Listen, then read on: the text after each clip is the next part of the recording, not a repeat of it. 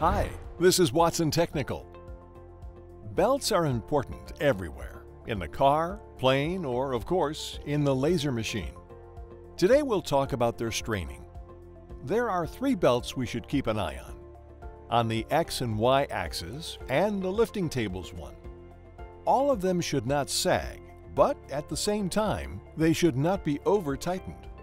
Wattsan machines have a rigid frame construction with 3M belts and belt reducers, which allows for perfect results without the slightest distortion.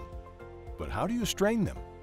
On the Y-axis, straining is provided through the facing side by using 2 straining screws. These screws rest against the profile wall. You need to slowly tighten them. Now, check the belt strain. Do this step one more time if you're not satisfied with the result.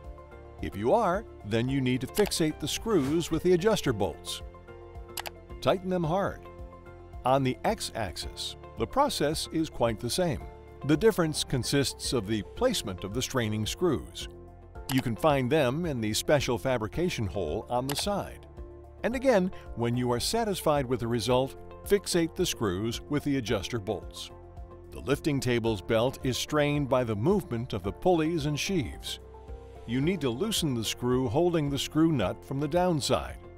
Then move the pulley until you get the required result, and tighten the screw again.